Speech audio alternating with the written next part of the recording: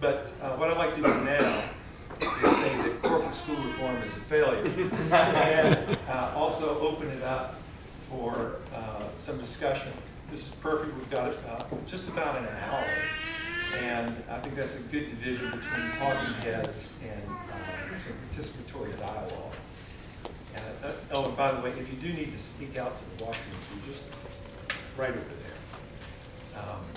But what I'd like to do is open it up right now for comments from the audience. And if you, Pat and Ken, want to speak to one another across what they said, that's fine too. But if you want to ask questions or make a statement or offer criticism, any of those things are welcome.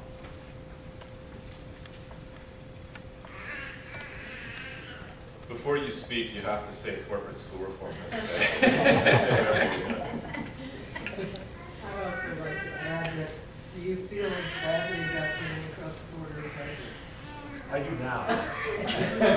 They canceled 2 flights when I was coming here, and I have bad luck on planes, but not that kind of bad luck at all.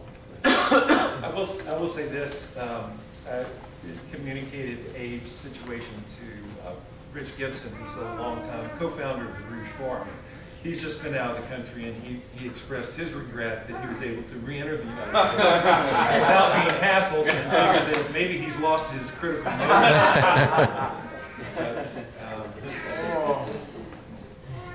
Now, I was worried about somebody read something I had and would make fun of me while I was sitting up here, but this tops that, right? You got in the country and I didn't. Yeah, I'm going to say corporate school reform is not a failure. Because what is the goal of corporate school reform? Profit. Exactly. It's been highly successful. If we say it's a failure, we're going to somehow assume that the goal of it was educating students. And I don't think it ever was, ever has been, ever will be.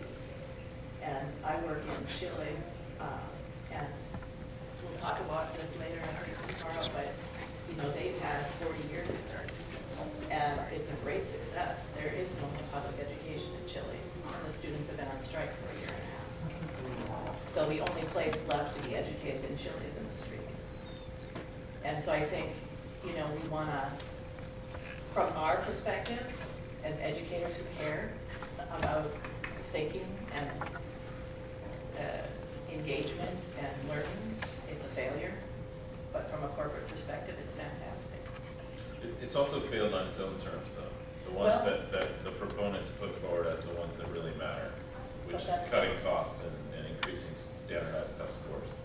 And so my emphasis on this is to emphasize that we need to spread the word as hard and fast as we can, that the justifications for it are baseless, right, no matter how you look at it. Right. I mean, so even within the way that they're selling the model, it doesn't live up to that. Right. Right. But in terms of they're selling the model, and everyone's buying the model. You're right that it's expanding rapidly. No question about that.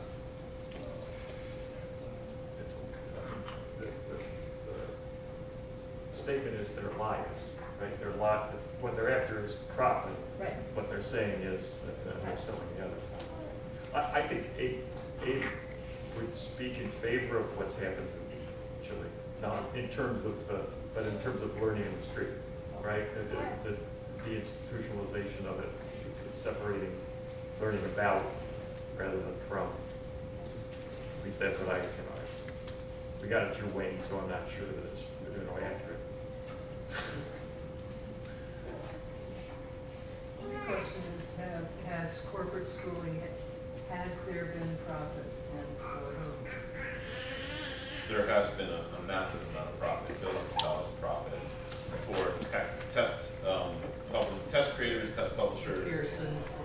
Pearson NCS, ETS, which is a nonprofit company that has multiple for-profit companies that it actually controls. The educational management organizations, which are the for-profit management companies, that's a highly concentrated industry with only something like, I think, 8 companies controlling 80% of that market. They're thriving. They're making a fortune. school commercialism is expanding also. Chartering is a varied situation, but the pattern is the same in the sense that certain states like Michigan, I think 70% or 70 or 80% of charter schools are for-profits. In some states like Illinois, where I live, charter schools have to be nonprofits, but they subcontract with for-profit companies for the management in many cases, so we get around it that way. When you read the right-wing think tank literature like Andy Smerrick writing in Education Next magazine, he's an American Enterprise Institute fellow, he says, we on the right should support charter expansion in the short run, because then we can declare it a failed experiment, and then we can undermine the traditional public schools and justify wide-scale private industry contracting. I think that's what the American public isn't getting about the rapid expansion of chartering, or the Democratic Party supporters are getting this. Fred Hess has a book called The Same Thing Over and Over, talking about school reforms and how they've not worked. He's at the American Enterprise Institute too. And the argument of the failure to produce the numbers that they're supposed to produce, he says that's not what's important. What's important is a good business plan. That's a direct quote from what's going on. It shouldn't be that you have to have proven that what you do will work. Evidence-based decision-making. Is it a good business plan, and should we try?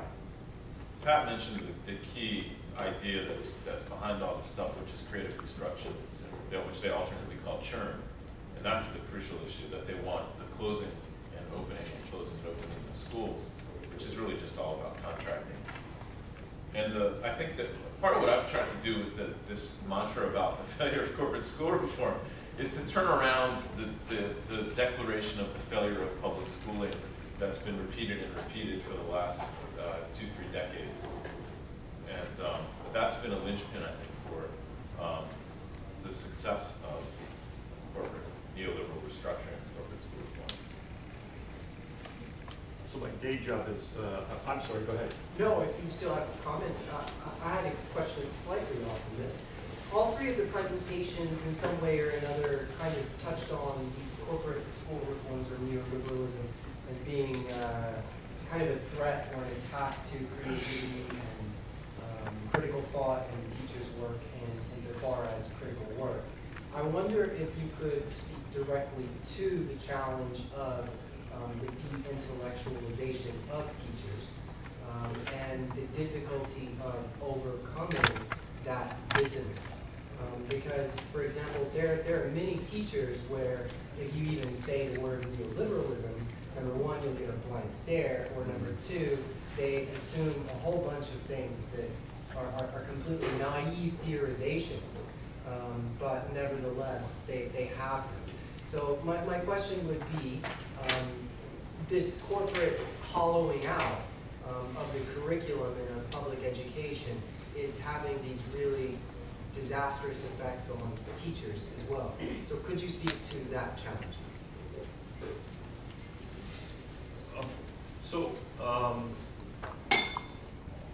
The D part suggested at one point teaching was an intellectual practice, that it had been proposed to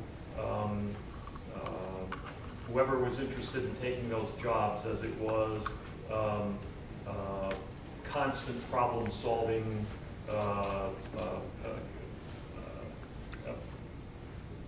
creative endeavor. I'm not sure that you can demonstrate that as a large movement, at least in the United States, in a teacher education format. So the D part is I'm not sure that we have to read, because we didn't have it in the beginning. At some point there was a golden time when schools were intellectual places. So that may sound like I'm trying to not say anything, and I think I'm doing an excellent job. Thanks, next. The issue is that notion that we're recovering something, I'm not sure. But I do think that it certainly has that potential, right? For creative people who are thinking all the time to take curriculum development and its relationships to life as being an intellectual constant drain that would have me drinking probably more than just Fridays, you know, with the challenges of what's going on. It seems to me that the way in which to get the undergraduates that I teach to think about problems is to pose it in specific statements. Like when Ken was talking, my day job is I work with kids who are positioned as struggling and learning to read and write, okay? And I had a parent call me just the other day saying that my first grader has been described as illiterate. He's 6. And that he needs help on a regular basis. And so he went to Kaplan, which is a private organization for tutoring. And the statement to him is, we can fix him for $5,000. Okay? Now, if you put that in front of kids, 20-year-olds, we have 20-year-olds, right, who are there, and you say that story, you tell them that story, and you make that statement, and you get and you talk about Kaplan, and you turn them loose on their machines where they're finding out what Kaplan is, what it means to be classified as illiterate in first grade, why that happens. It's through a thing called dibbles. They can't read fast and accurate enough in order for them to score at a certain point, so they're a problem to the teacher because her numbers aren't getting to the point that she needs to in order to get over, all right? You turn them all loose on those kind of issues and you keep asking questions, they get smarter fast, right? I don't think it changes their lives or anything of that sort. They still go and have fun in their own ways. But a number of those kind of instances where you ask, I was calling it reading wide awake, right? Which is that you wake up to these kind of statements and then trace them, right, back to, well, how does somebody make this kind of statement and not feel that they're slimy when they make it, because the person, he was sincere. He would fix him for $5,000, meaning he would get him more accurate and quick for $5,000. It was going to be 2 hours a day. This is six-year-old.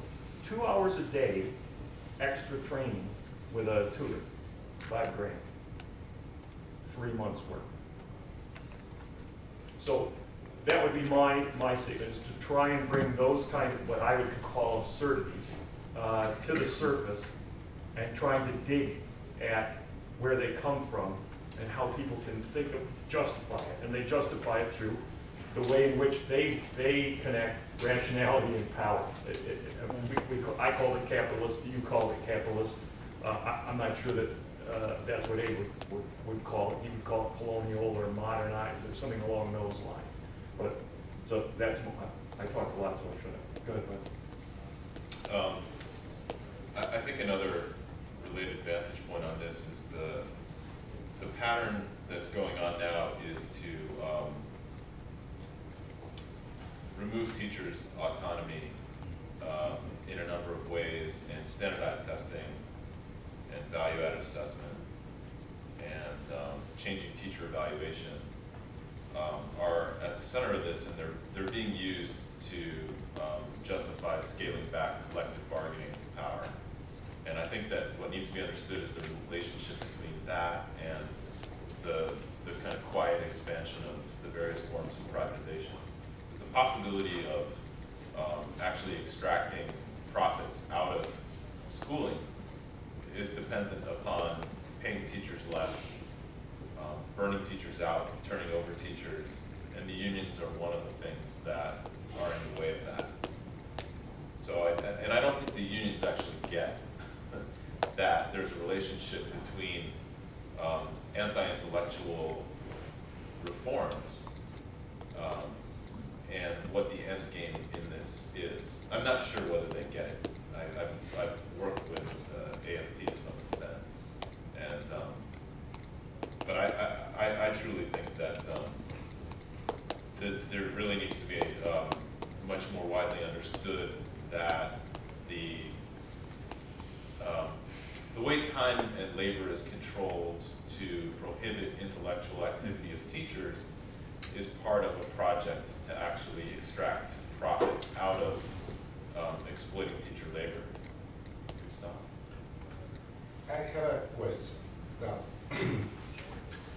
I agree with you, corporate school reform has failed. The problem is that the subject, corporate school reform, is not a subject, it's not an agent that we can identify very clearly. The other side is public schools fail. But when you tell teachers corporate schools fail, we don't know what type of schools are we talking about. It's this diffuse entity that makes very difficult our criticisms to stick to the teachers. Are we talking about the charter schools? Are we talking the charter for profit, the charter not for profit, the private? What exactly is our enemy? How do we define that? Because the corporate thing, my students don't get it. Really? Yeah. They are coming, you know, it's like, do you know which corporation controls your school? No, I work for, you know, this Lutheran school, all good people. My private school has, you know, public purpose. You know, they have, it's harder for them to say corporate school reform failed. I mean, when I've been writing about this for the last dozen years, I've been describing it more commonly as neoliberal educational restructuring or neoliberal school reform. And one of the advantages of that is it links it to the global conservative movement. And it suggests that it's not just about education, but I think that corporate school reform has a kind of negative valence to it that has a lot of discursive power for people. I think that Diane Ravitch's crappy book, I mean, it's valuable in some ways informationally, but it's extremely limited in terms of its political analysis. Its discussion of cultural politics is downright neoconservative. It has no sense of the broader political economy. But it's an expression that she uses, and it's grabbed the attention of a lot of liberals and progressives, as well as more critical people. I think that, you know, I think that I've tried to stake a claim to what corporate school reform means and make a distinction between public versus private control with regard to economy, with regard to politics, and with regard to culture, and to say that we have to look at how various forms of, in particular, privatization, like private ownership and management of schools, and deregulation models like chartering, how these are part of a shift from public to private control. Sometimes ownership, sometimes control. But you don't identify in the discussion the private school is failing in the same way as the other side says, with, you know, without any shame, public schools fail. And the public schools fail discourse sticks. And we don't have the private schools fail. Well, great. It's counterintuitive for many people. Could I just, I mean, Yeah. what I'm talking about is not private schools have failed. I'm talking about the privatization of public schooling. That is a failed experiment, whether you're looking at educational management, But you organizations, or charters. when do you get a better response when you present this? When do you get more mobilization? When you attack neoliberal models, when you attack corporatization, when the public respond better to you? That's my question. Because I assume with this group of people, I can say neoliberalism, and everyone knows what I mean. yeah. When I gave this talk that I gave at Occupy Chicago and Occupy the South Side, I would have to explain what neoliberalism is in order to enter into the conversation, which I do sometimes. When I have new students, teacher education students, they initially, if I say neoliberalism, they think, oh, it's liberalism. Fox News told me that's bad. So that really needs to not just be unpacked, but then, I mean, repeated almost every class session. That Participatory democracy is voting for Dancing with the Stars. No, I mean, it's the understanding of what needs to go. I would be very, my example, I was trying to be very specific. You start with Kaplan, they can identify Kaplan, they can see that it's profit, they can find it on the stock exchange, they see that their statement is, it takes money from you in order for us to start, kind of work. I agree with you that if you name Kaplan and you name ETS and you name Pearson and you name those, and then it's sort of an inductive sort of way from this is what this means. I'm sorry, I cut you off 7 times. Let me start again. No. I guess I have to preface my question, okay? Now I have to situate it, all right? I come from Georgia, which is a state where 54% of the population is convinced that Obama is a Muslim. It also, in the Republican primary, voted overwhelmingly for Newt Gingrich. So it's probably one of the reddest states in the country. It just got a $400 million grant from the Race to the Top, and one of the categories within the grant proposal was pay for performance. And so, and my students, when they are learning how to do their undergraduate teacher education program, one of the things they have to do is learn to write scripted lessons. So they are actually writing the script that they will read when they teach, which is insane, of course.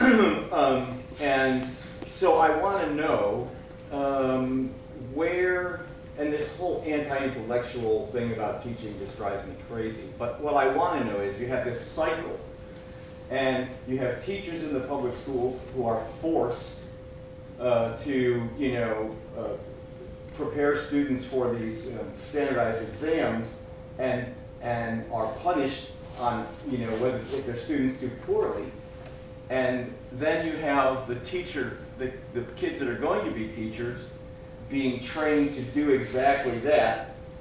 So I want to know where you break into that cycle and change this whole corporate commodified schooling thing. Does that make sense? So I mean, if you give me the answer. Well, I thought you said no, it didn't make sense. Jeez, what? Yeah.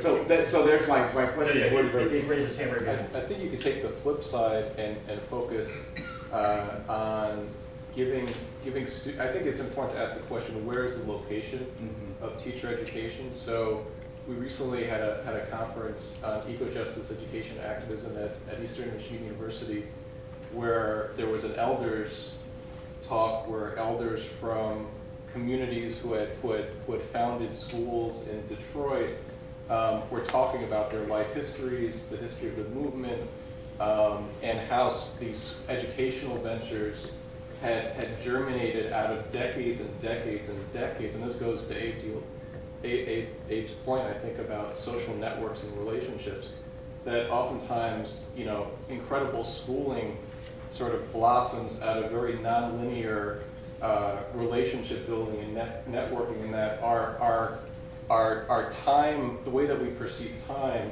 is so narrow. So I think when young people or prospective teachers are immersed in those intergenerational environments where they see how these successful community-based schooling ventures come out of decades of community building, and then they're connected into those networks, then I think that provides a very jarring experience for them, and they see what is not corporate, not corporate schooling. The other, I sort of sit in a very intermediary place where I'm involved in an organization called the Southeast Michigan Stewardship Coalition, where it's a coalition that is 10 schools in Southeast Michigan. with a bunch of community partners, and it's an intensive professional development program. So part of what we're finding in that program is that when you bring people together across boundaries, and you actually use theories of adult development and teacher learning, and you put a lot of resources there, right? So you have coaches that are in the schools, showing, you don't have to teach the test or do this community-based learning work. You could do both. Let me show you how to do it. But it takes a lot of resources, and it's very resource intensive, and especially in very chaotic schooling environments where principals are flipping every other second and so on. But you could create these resistant spaces you could create these resistant spaces, but it does take a lot of collective cognition and social networking over long periods of time. And in some ways it's very difficult because things are so urgent right now. And yet we have to move, be a little patient because things just happen over a long time window. No, my concern too is that you don't want to be extremely interventionist either. Yeah. You don't want to say, okay, well, I have the answer. It's not writing scripted lesson plans. It's doing this. So I just. Yeah, maybe some of you talked about this. I just started in and out, but I'm just wondering about kind of what you're saying, just teacher education programs as like sites of resistance. So I'm a doctoral student at UBC, and I teach in the teacher ed program. And I like to think after students come to my class, I teach like sociology of education, they become pretty radicalized, but then at least the situation here, they really struggle to find a job. There aren't like jobs for them. And so there's this issue of, okay, that was all nice and fine, but now the reality is I need to find a job, there aren't any. And like any resistance or any political consciousness they have is really just seeped out of them. And I'm from the US, I don't know if it's what the teacher ed programs are like there, but it's really hard to maintain, and there isn't anything across the curriculum in the teacher ed programs, any conscious, like, depends on who you get, what instructor, the time, all of that. And so it's just pumping out all these it's just reproducing the same type of thing. So I don't know if what your thoughts are. I guess you work in teacher ed, and you're seeing the teachers. Excuse me, I'm not. Yeah, go ahead. I think it's a really interesting and excellent point that you've made, and it raises another issue about the staffing of teacher education. And UBC, are you a sessional at UBC? Well, I'm a doctoral student now. Doctoral student is teaching. So I teach there. Contingent labor in teacher ed. People teaching sessionals, adjuncts, whatever, are really in the same boat as the new teachers who are trying to get a job. So I think that's part of the explanation for why you get the reproductive effects within teacher education. But there's another phenomenon I think that you hinted out there. It's, to me, from old school kind of sociology of teaching, going back to Willard Waller. The idea, and then if you look at the research in the 80s around the sociology of teaching, and the way teachers, new teachers, novice teachers want to be accepted and validated as professionals. And if you have, like as Bill described it, this cycle where you have a standard narrative of accountability in the role of the teacher, it's very difficult for people in teacher education to give that resistance message when teachers are bent on, new teachers want a validation as an accepted professional, as a professional identity. So I think what happens a lot is teachers might be exposed to some critical thinking in a particular class or from a particular instructor, but like they've always done, they have their student teaching or their practicum, and then they come back to inform you that, hey, really, where it's really happening is out here, because you guys back at campus don't know. And you have, what happens is, I think a lot of the time, people internalize. They internalize the foundational ideas of that narrative of what it means to be a teacher. And it's difficult for them to, the project, like Ethan was talking about, is really about, you know, how do you teach people to strategically comply? You know, first of all, they have to understand that that's necessary, right? I mean, we can't even get to the redefinition, but, you know, trying to teach people to think about strategically complying to the demands that are placed on them as teachers, but that also requires them to hold at the same time an opposite point, a resistance point of view. And it's asking a lot for novice teachers who are striving for that validation professional. It's asking a lot of experienced teachers. A couple of weeks ago, I gave the keynote address to the annual general meeting for the BC Teacher Federation. Our teachers are working at the moment without a contract. There's been draconian legislation ordering them back to work and, in fact, stripping them further of their rights to collectively bargain. One of the things that I talked with those 700 representatives in the BCTF about was the importance of using the context of their jobs to resist. So they were ordered back to work. There was a 3-day strike.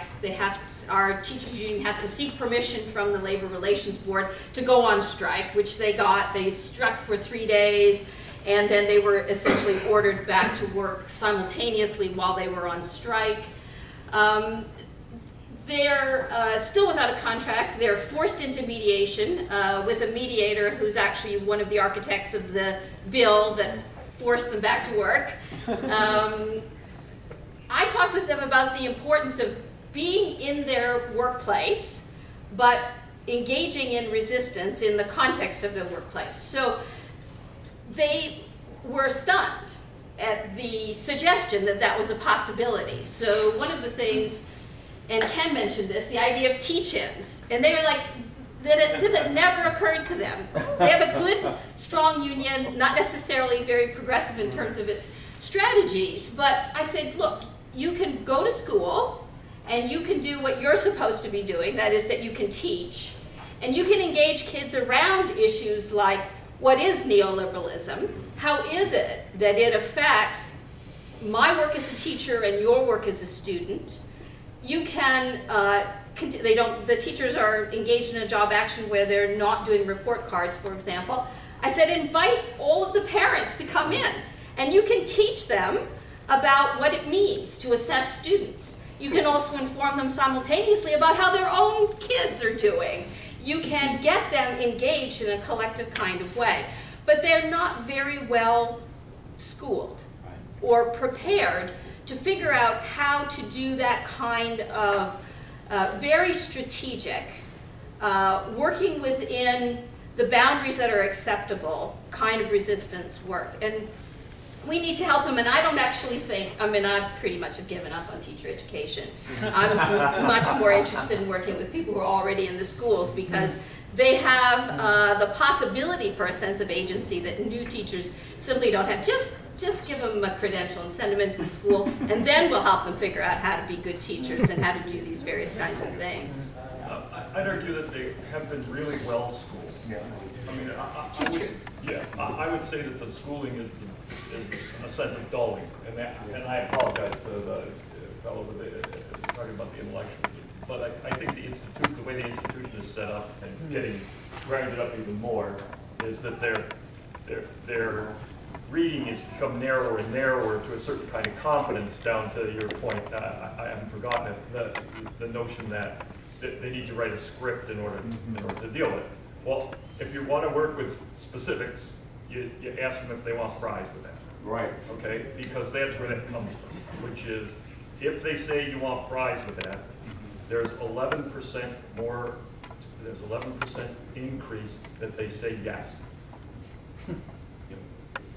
Starbucks, there's one every 3 feet in this town. Right?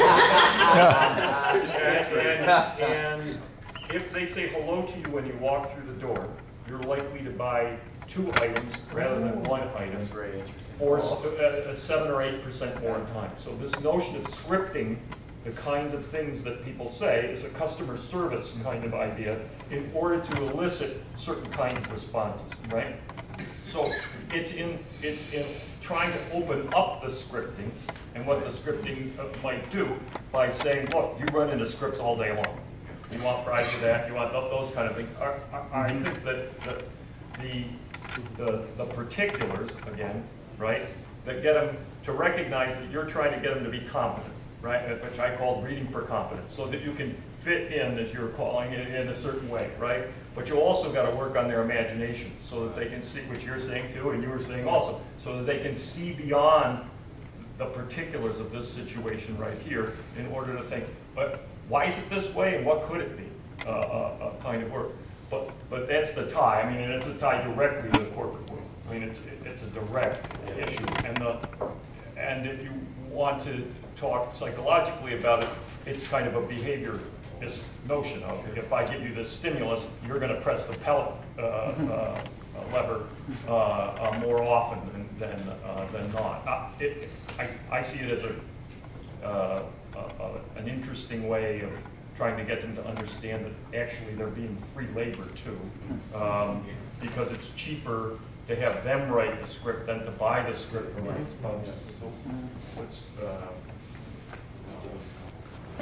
Bob's Slavin. Yeah, successful. Success for all, rather than paying Bob to write it for him, right? Which, you know, he's got a set of meanings that, that work for him. I'm sorry, you were.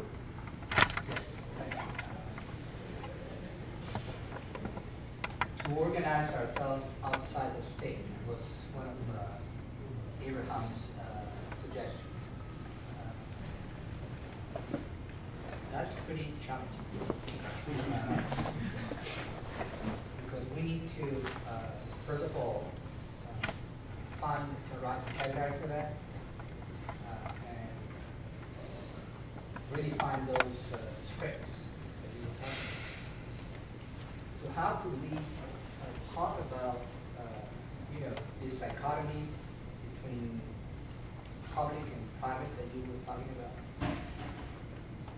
without making reference to the co-option of public spaces?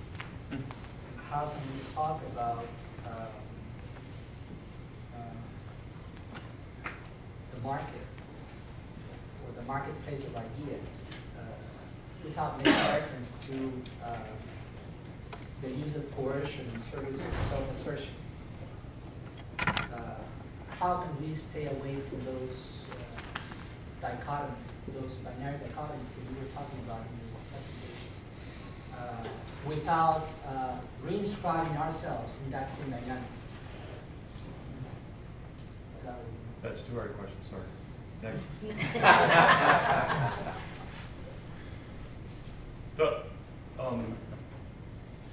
The state's the enemy in the United States, right? The issue is that we've had, I don't know, maybe 5 months of Republican debates and those kind of things. The notion is that the state's intervening in your life in particular ways, and that's necessarily bad. It's code for bad, kind of word. I mean, bad practice. I'm not always sure that the state has to be bad. I'm not suggesting that it's good right now in the way it works, but I'm not positive that it has to be bad. And there are parts of the state that I like public schools, right? I like roads. I like being up here because you can get public transportation everywhere. Probably can't in Chicago, where I come from. We've got nothing like that. So I would have had fun talking with Abe and learning from him about what he means by that. I don't know that he's saying, well, he works for a public institution, right? He works for the University of Texas at San Antonio, right? And he got on a bus to come up here, right, from Seattle. So I don't know if that's a private deal or it's a public service or along those lines. So that would be my nervousness on the easiest part of the many questions that you asked. I think there's multiple ways of thinking about the state and how the state's involved. Am I demonstrating that I'm not an anarchist? We could Skype my son, I think he is. So I don't know where he is right now, but we could get it. Mark? Yeah.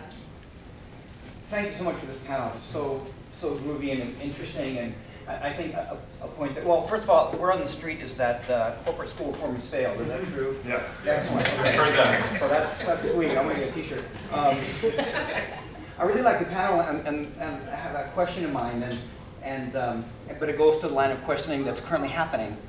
You know, over the years, I've been drawn more and more to the perspective that Abe follows, and for me, I think in the constructing of the panel and the ideas on it, and in the Team Shannon paper, that I know you and your son wrote it together. Well, all the parts that make sense are his. Well, you know what? Something I liked about many things I like, but something I liked about your paper was you start off with some of the Marxist conceptions, even espoused and recognized by mainstream economists these days, and then went on to talk about some people that might self-describe or describe by others as kind of postmodernists and post-structuralists, represented a kind of really big tent notion of how these things can be useful for us as radicals. And then the inclusion of Abe on the panel as well, and Wayne's reading of some of his ideas. Like for me, you know, sort of being drawn to the philosophy of libertarian socialism myself is that, you know, it's very basic and lines up with a lot of the things that have been talked about, period, that, you know, workers control their working lives and avoid being alienated, that surplus value and wealth produced by workers should be controlled by workers, and that working people should show solidarity and mutual aid and fight together against all forms of coercive authority. And so those things are so in line with, you know, but for me it also goes to the question, so I'd like to thank Wayne and the organizers, and then in your paper particularly, how you drew a few of those things together. But the notion of the state, you know, I mean, there's always society, but there's not always states. And even when the state is gone, even for a short amount of time, and I'll give an example, society keeps going, and that's really scary to states. So for example, I'm an expat living and working in Australia, and we had an election, and now there's like a minority government that's put together with, you know,